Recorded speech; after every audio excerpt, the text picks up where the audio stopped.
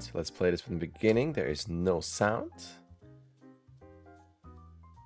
Dragon's Lair modeler. Cool. It's a cool looking character there. What is that? Oh, that is the wrong tool. There you go. My question immediately is, can this character not open his eyes? Is that part of the rig? Is that maybe why he's constantly missing? Just curious, because that might, you know, change some ideas and how you would approach things in terms of the fight. You know, is that just the model like that? Can you open the mouth? But especially the eyes. The other thing too is, as a beginning, when we start, it's kind of hard to see what is going on. I'm not sure what this shape is.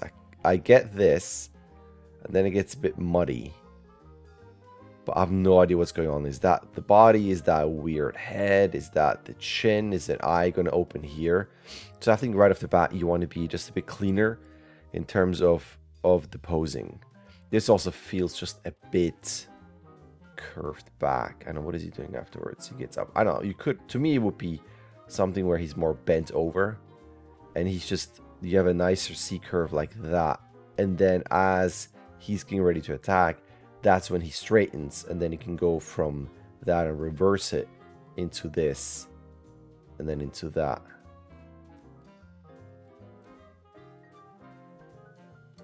And then looking at the right one, let me just bring this in, because I'm slightly at the edge here. But it's a bit edgy there, having a tangent. Again, we don't quite understand that pose. So the question is there a reason why you're not showing the face, basically? I would keep things a bit more, you know, visible where we understand what we're looking at.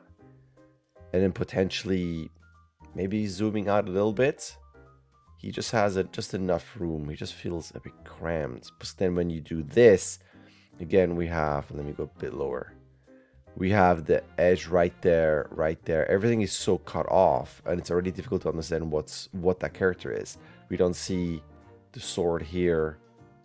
And then watch out, I would clean this up where, you know, I don't know how far you want to go with the foot, or because right now we don't see the knee. This has it overlapped there. Again, it's I know it's so rough in step poses, but you want to keep things as clean as possible. Even all of this is, to me, overlappy, where there's so much stuff going on with his detail there on the rig, that it's just, I think you want to keep things as clean as possible. Even this, that arm that flows into the leg, this has an overlap there, the knees overlap. Could we get this a lot cleaner? This forearm gets into the thigh, almost a tangent there. And then let me, hold on. I will show parts of the player here. Again, we're having a tangent right there. Still right there. I think it would help you just zoom out the camera, because then you would have nice poses where you can see a bit more of the swords. This is a bit too at us. You want to, I would bring out that foot like this, or make it, I don't know, slightly broken in like that. But when you have a knee coming towards you, this just feels more like a peg leg, like a pirate leg, versus actually seeing the foot, understanding the structure of the thigh, the knee, and the leg. That gets a bit, well, again, like I don't see his arms at all. I just see something in a sword, where you could maybe keep that here. We can see the negative space there, hands, and then the sword there. What is he doing? He's doing... This is a strange thing as well, because he's back there, and now suddenly he's back there. Has he... Where's the swinging frame where I would have a few more breakdowns to show this? This is a cleaner... Be nice to have the head here, but at least we see a bit more. We understand the structure a bit better. Again, some tangents there, and we're losing kind of the structure of it all. Still got some tangents. That gets better. Again, a bit close here. We're kind of losing the elbow. Be nice to get that full structure of the arm. Then we have that.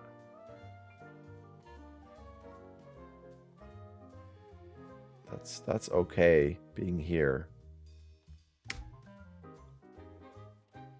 If I look at the timing It seems okay. I mean, you have the... Again, that just needs more breakdowns. That's so incredibly fast. And then you want to look at... I mean, he has such skinny legs. And I mean, his arms are, I guess, okay. You also have you want to play with... in terms of like the silhouette, I would rotate that sword a bit so it's not so flat. We always see a bit more. It's such a huge structure so that we're not in this... You have another one here. Hold on, let me go frame by frame. So as you do your silhouette with the body, it would also be adjusting the sword rotation so it's not so flat here. And there's the one where it's in front of the body, was really flat right there. So rotating this a bit to get more of that flat shape, you know, something like that. But then you have to play with, is this heavy for this character? Because when he swings like this, and now he has that on one arm, and all the weight is here, is that going to fall down more, maybe drag a bit on the floor? Because now it just suddenly goes from here down and then up again. If you would spline this, it would be really messy. And with the tip straight and not dangling down, again, to me the weight is gone for this.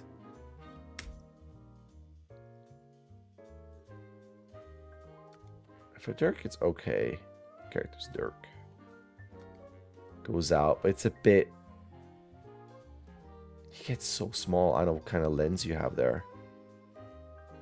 If you look at when he goes over there, it just doesn't feel like he takes such a huge step away from camera. But then I look at the head scale, it's so different. But I mean, he's generally okay. I would probably also bring out that arm maybe, but at least there's a color silhouette. But then your fingers form a tangent right there. That sleeve line forms a tangent there.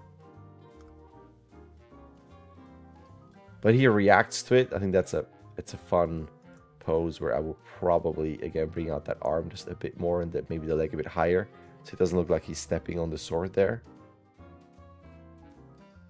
This just feels a bit odd where he pivots off of this foot here, right? And then we go back and it's pretty much in the same place. It's good that he takes a little step, but it almost feels like I need to be in this spot. Let's put some onion skinning here, right? So he's here, takes a step, and then he needs to almost he's trying to be almost back in the same spot, which feels a bit unnatural, where to me, if he goes like this, why would he come back? It's almost like you want to stay there and he will try to hit him over there, but then he would jump back. Maybe you would see him here and then he would jump. I know that adds more work to you because now he's not off screen. You have to animate him, but just a thought there. But then even once you get in here, it's good that the characters break frame first and camera's catching up. But again, there's so many areas where we're cut off, and I'm curious if there's a reason for it. Because even here, the sword is not fully inside the frame. So could we not just zoom out just a bit so that we have... I can't zoom out there, but you know, we just see it. We see more of the shot. I'm just curious. I don't know if that's something that you could consider, if there's a reason for your framing. I don't see any. Let's see here in your email. There's no history. I know what this is for. This is just an exercise. Is there specific guidelines that you're following? You have a question all here. I mean, I talked a bit about the pose and the timing. Timing overall is okay. Again, I would look out for speed, but it's generally looking at how heavy this is and how you want to approach that, because that's going to change the timing as well. The camera would just zoom out. I don't know if you need the camera move. That's okay. It's a bit strong in terms of your tilt there. I would keep that level fairly steady, where I would just rotate in Y and not translate. This seems like just a rotate, but I don't know if you need that touched horizon there. But to me, it's more about generally zooming out globally, so that it's just the framing seems a bit better. Motion blur, I guess if you render, there's a tool. I was posted a way back. I can't remember who it was. I don't know if it was Cameron Fielding, who had in Maya viewport play blasts blur tool. That's not the name of it, but that's something you could use. For smears, I don't know. I mean, you could have something when, even if you add one more breakdown where the sword would be after this would be here. So maybe here and then there, you could have something where some smears, but to me it would seem, I don't know, to me like I would do everything to make the shot read as cleanly as possible and then look at the fastest moves where smear would be appropriate.